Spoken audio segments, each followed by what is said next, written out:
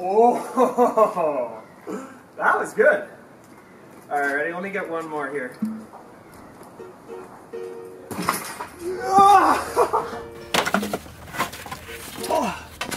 You might know Orange Man from the Fancy Lad crew out of Boston, known for building Frankenstein-like skateboards.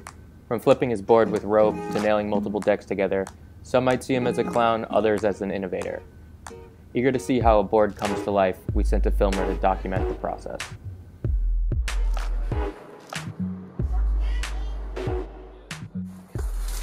Remember this guy? Oh, you remember this guy? Playing boy? Oh yeah. He's a cutie. Not gonna be so cute in a minute. Basically, it's actually gonna look like something like this.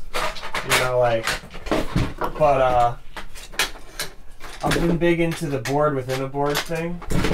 Especially that I just saw Inception for the first time.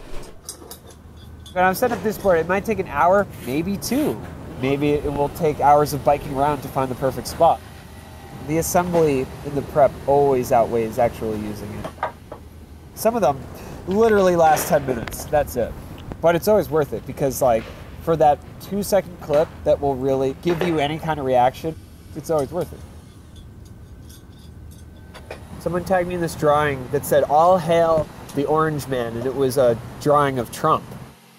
And I was like, holy shit, are people saying that I support Trump and that our orangeness is not a mere coincidence? Honestly, I think you could compare me to him as just like a random-ass American white dude. So I'm like, fuck, I don't want people to think I'm a Trump supporter, and I damn sure don't want them to think that I'm a friggin' mascot of him. And I was having this kind of identity crisis, and I'm talking with my dude, Zacher.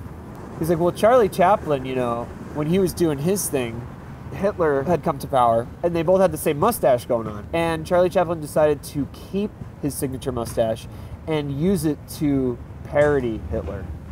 Well, so maybe I can, like, be the buffoon I am and draw attention to that kind of buffoonery. Board manipulation, that's what we call the contraptions. I can't kickflip. I've done a few heel flips in my life, and usually use string to make my board flip.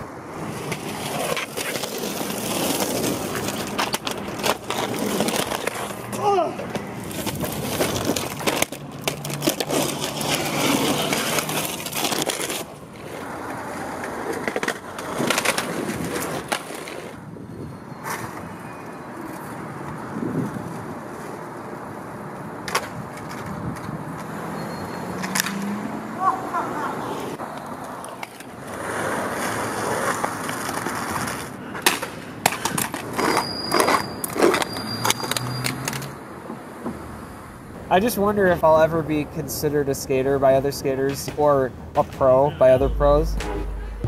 Likely not, because I don't think skating is that open-minded. But I think like I'm a good sideshow attraction that skaters and maybe pros can enjoy.